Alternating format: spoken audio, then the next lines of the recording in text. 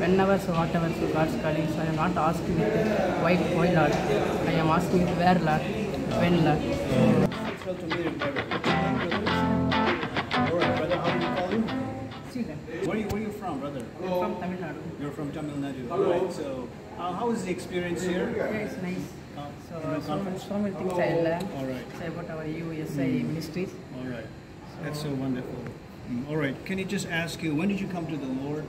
Like when did you receive the Lord Jesus Christ as your Savior?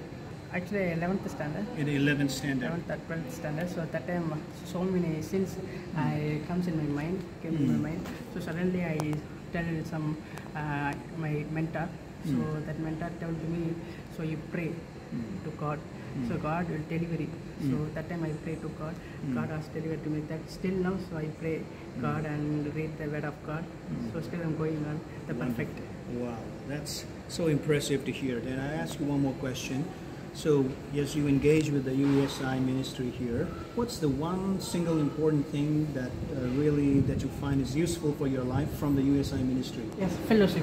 Fellowship. Because it's most very effectful so statement.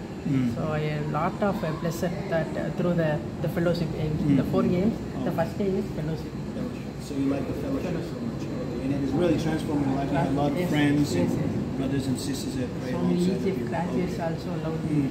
All right. So another question is, as you're a young man, I know there's a lot of temptations and things like that.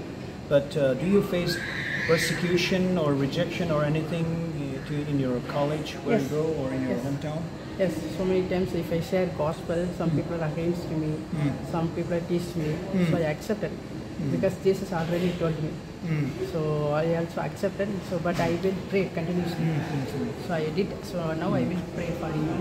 So pray for that. So it is continuous.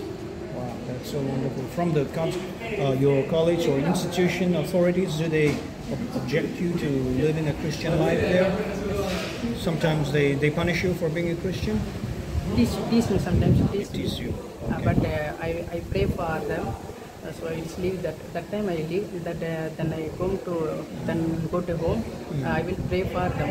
All right. So God one day change them life. Yeah, forgiveness. That's forgiveness. The heart of every Christian. And then just one last question. So what are you studying now, and what do you want to go ahead in your life for? Now I am doing Master of Commerce, MCom. So waiting for God's calling. So whenever, so whatever, so God's calling. So I am not asking with why Lord. I am asking with where Lord, when Lord. So waiting for that. That is so impressive. Thank you so much, and God bless you. Wish you all the best.